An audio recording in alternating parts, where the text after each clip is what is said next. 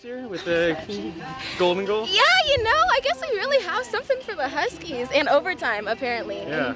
But yeah, deja vu is always a great feeling, especially if it's a win. So, you know, sun's coming out. This is very, very momentous for us, I think.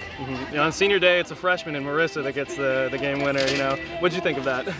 Well, throughout the season, everybody made fun of us because we look a lot alike, so they kept calling her my child. So, you know, I'm a proud mother, to be honest. I'm very happy. I mean, it was a team collective effort, and at the end of the day, I do not care who puts it in the net as long as it goes in. So I am very, very, very proud of her and our team. How much of a weight's off the shoulders for you guys right now?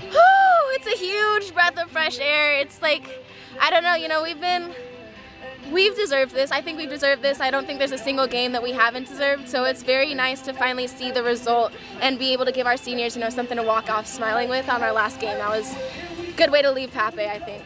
You guys have been on the wrong side of a lot of goal difference games, yeah. You know. So what changed with this one? Why do you think you guys were able to come out on top on this one? I think the senior day thing really propelled us forward. I mean, we love our team so much, like the love and the family atmosphere that goes on. It's like I don't think that they were gonna let us walk off without a win. You know what I mean? So I think they really did. A team came in and fought for our seniors, and we finally got the result. So it's awesome. Just how good does it feel to end the game like that?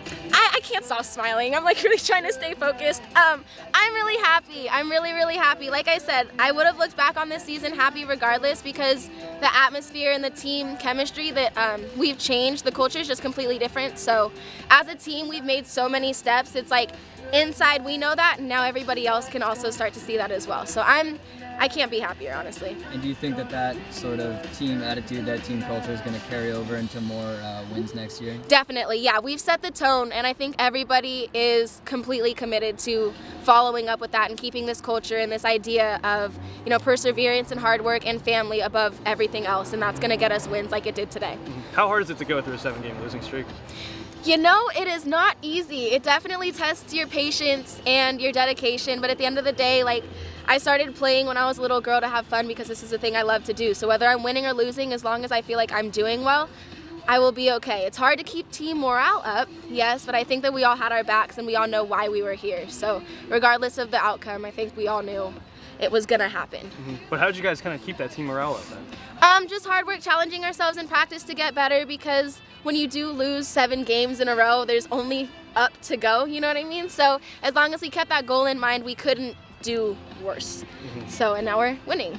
Coach said, you know, coming into overtime that you guys wanted to, let's go, let's start out fast. And yeah. That's exactly what you guys did. Well, I mean, that's the biggest thing. I mean, teams will use that against us. In a lot of our games this season, it was we didn't start hard enough, or we let off in, you know, a second that changed the whole game. If we were able to come out in 25 seconds and put them down, I think that says a lot about what we have learned over the progression of season as far as coming out and needing to come out hard.